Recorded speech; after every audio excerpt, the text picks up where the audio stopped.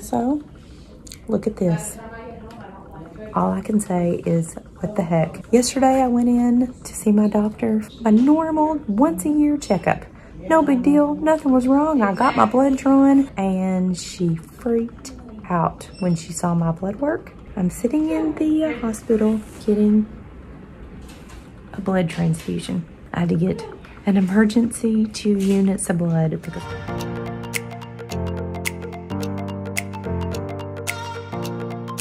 yesterday, I went to my doctor's appointment. I had done blood work 2 weeks before the doctor's appointment, like as usual. Went in and my doctor said, "What the heck has happened to you?" I'm like, "What do you mean?" She said, "Your hemoglobin number is in the toilet." I'm like, I don't know what that means. She said, "This can't be right. There's no way that this is right. If this was your number, you would be white as a ghost. You would have not been able to walk yourself into my office and we would have a real problem." She said, "There's no way this is right, Renee. Everything about your blood work," she said, "now I don't trust it.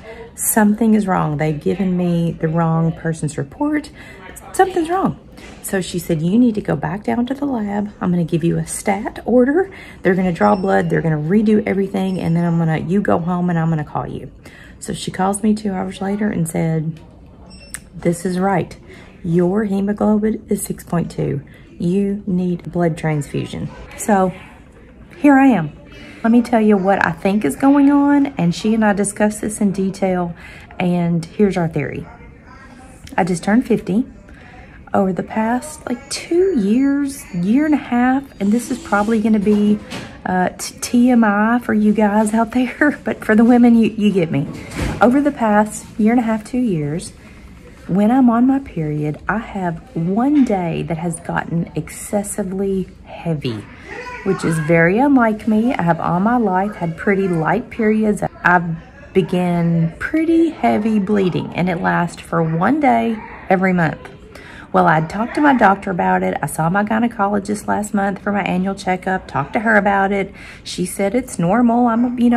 Menopause is on the horizon. That's nothing to freak out about. That happens. So we talked about this. So my doctor thinks over the course of the last year and a half or so, that every month when I have that heavy bleeding, my body just cannot bounce back. It cannot make enough blood to recoup the blood that I lost. And so it's found me in this huge blood depletion. I'm getting 2 units of blood today, which will bring me up to an 8 hemoglobin number. And then I'm gonna go back to her office in 2 weeks, have my blood tested again, make sure everything stayed up. And then she explained it to me that once my hemoglobin gets above 8, that number will kickstart my body and allow it to start making its own blood again, if I understood everything she said correctly. This all happened so fast yesterday. Such a whirlwind. I don't know that I even truly understand what went on. My body should have enough blood now to kickstart it. It should be producing its own blood and get me back up to my normal levels. She's gonna retest me in 3 months, see what my number is, and then we will go from there. So our theory is it is my period. Apparently, this is super common. I didn't know this, but everybody that I've talked to last night, all the nurses here in the lab where I'm getting the blood transfusion, when I told them, they all said, "Why are you here? Why is your hemoglobin low? You look fine." And I told them, and they're like, yep, happens all the time. Yep, this is not uncommon. So I can get up and move around. See, I'm dragging this thing behind me. I can go to the restroom, but I have been in this little cubicle. It has a recliner and it's heated. So when the blood started going in today, the blood has been in a refrigerator. It is cold. It made me cold. I'm freezing. So I've had to turn on the heated recliner, which has been super nice. They brought me a heated blanket. I have my arm on a pillow, and I've just been kind of hanging in the seat all day. Other than getting up to stretch or go to the bathroom or eat my lunch, my booty's been in this heated recliner. I've been just playing on my phone. I brought my laptop and I've been playing my favorite video game. But otherwise, I've just been sitting in this little room. Look, it's all gone. They're flushing the line to get all the blood in there. and then I get to go home. 7.5 hours later, I'm going home, and the people told me my little wristband where they typed and cross-matched my blood with, I don't know, all these antibodies and things, they told me, don't take that off. Go home, get on my chart, which is like our online medical history thing here where I live that our hospitals use. I have to see that my hemoglobin number is greater than an 8, or else the doctor could call me back and I'm going to have to get more blood, and then they would have to redo everything they did today. Well, y'all, I'm home. I mean, what the hey? Since my husband and I have turned 50, he has had kidney stones. He's had a heart attack. I've now had to have a blood transfusion, and I didn't even tell y'all this, but earlier in the year, I hurt my back. Like I pinched a nerve or something, and I was just couldn't even move for like 6 weeks. So far, getting older has sucked, y'all. I'm going to be honest. But okay, let me just tell you what happened yesterday and today. But before I do that, today's video is sponsored by Ava's Manor. For 6 hours today, sitting in the hospital, while I was hooked up getting a blood transfusion, I was on my phone like this. I was playing Ava's Manor. Ava's Manor is free to download using my link below. Ava's Manor follows the story of a gal named Ava Mendez whose life is suddenly turned upside down when her long-lost uncle disappears and he leaves her his huge, sprawling estate. So you follow a trail of clues to uncover the truth behind what happened to her uncle. So along the way, you get to decorate the castle, you get to renovate the castle, you kind of get to make it your own.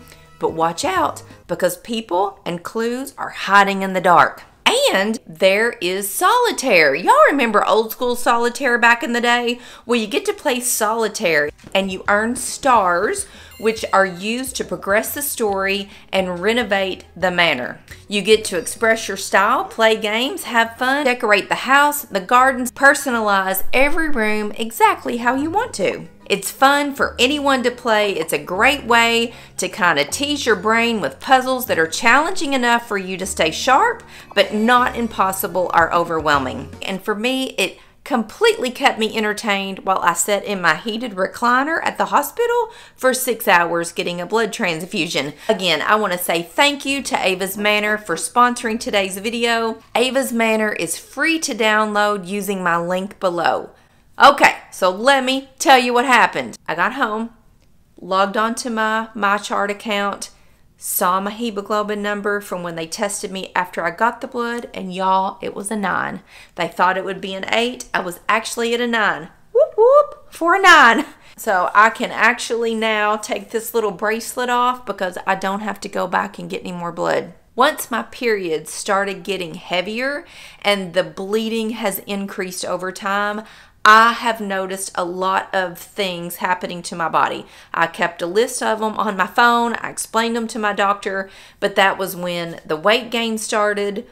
Like just being tired. Wasn't tired all the time. It wasn't a common everyday thing. It was just random days. Like it actually happened 3 days ago.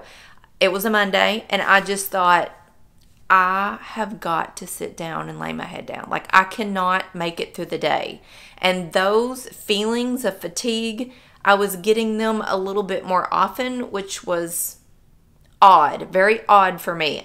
Y'all know me, I'm a get up early, go getter. Yesterday before my doctor's appointment, I went out at 7 in the morning and walked 3 miles. But there were just some days that I was exhausted. I attributed that to my age. I'm getting older. I am on my feet a lot at the ice cream shop. Y'all don't even know this. Back up. 2 years ago, I did a whole video telling you all I was sick. Turned out I had something called strep pneumonia. It was a bacteria, settled in my throat, and it affected my thyroid. You can go back and look at that video and you can see my thyroid was swelled up. I had my blood work. My thyroid was all out of whack from the strep pneumonia. They gave me medicine, antibiotics. It made everything fine. My thyroid went back down to its normal size and I was fine. Well, Well, this year, in the past 6, 7, 8, 9 months, I have noticed that my thyroid is swelling back up. So when I went to talk to my doctor today, I was going to talk to her about my thyroid. I assumed that all of these things were happening because my thyroid was out of whack again. But I have never in my entire life had thyroid issues. It was just all because of the strep pneumonia. But my test results twice show that my thyroid is completely fine. It is functioning completely normal.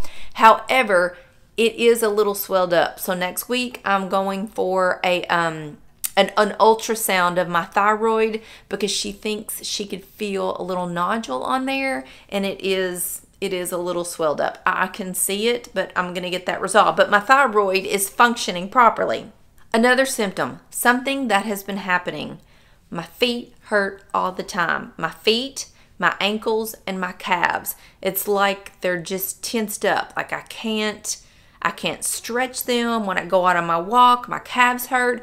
But y'all, I am on my feet all day long. I'm moving, I'm going, but at my ice cream shop, I work, 6-hour shifts. I'm always on my feet. I never get to sit down. So when I get home from the ice cream shop, yes, my feet hurt. And so I just thought, okay, that's because I'm always on my feet. But apparently that is another symptom of low blood. You're not getting oxygen to your extremities, and apparently that's a thing. I did notice this week, and I even said to Randy, from my knees down this week have been a weird tingly feeling. Just a weird tingling. And I even on Monday night put my feet in one of those little bubbly feet thingies with Epsom salt and just soaked my feet because my feet would not stop hurting. So this is all making sense now that it is my hemoglobin, and my doctor has me taking iron. I'm taking 325 milligrams of iron and hopefully just boosting everything back up. So y'all, I'm tired. My face is super red. I don't understand why, because throughout the day today, they took my blood pressure, they took my temperature, they did my oxygen, like all of these tests like every hour or something.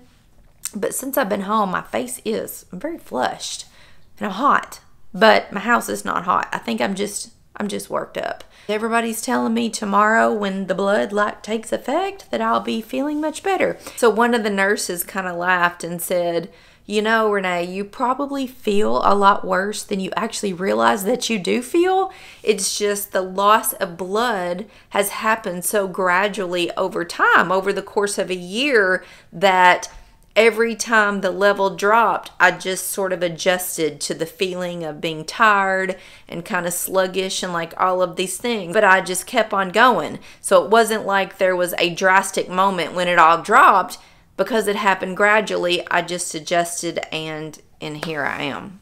When the doctor called me yesterday and we start talking about this, honestly, I had no idea this could even happen. I mean, I want to know from you, all of my women viewers out there, is this common? Has this happened to you? Please comment below and tell me your story. Let me know, because I honestly have not ever spoken to anybody that has lost so much blood during their periods that it has depleted their body of blood and they've had to have a blood transfusion. Like seriously, somebody tell me if this is a real thing. I would love to just get more information about this. Of course, if I Google it, I find all kinds of things, which I really don't like to Google things. I learn way more than I want to know, and a lot of it is inaccurate or bad, and it's just information I probably don't need. So I would love to hear from you, because I know out of the thousands of women that follow my YouTube channel, surely this has happened to somebody. I'm hoping this does make me feel better. I'll know in the morning or in the next day or two, and I'll keep you posted. So it's been a long day. I am tired. I want dinner. I just want to chill out. I want to sit here with my doggies, and Maxie is right here. Pollux is right here, and I will see you later.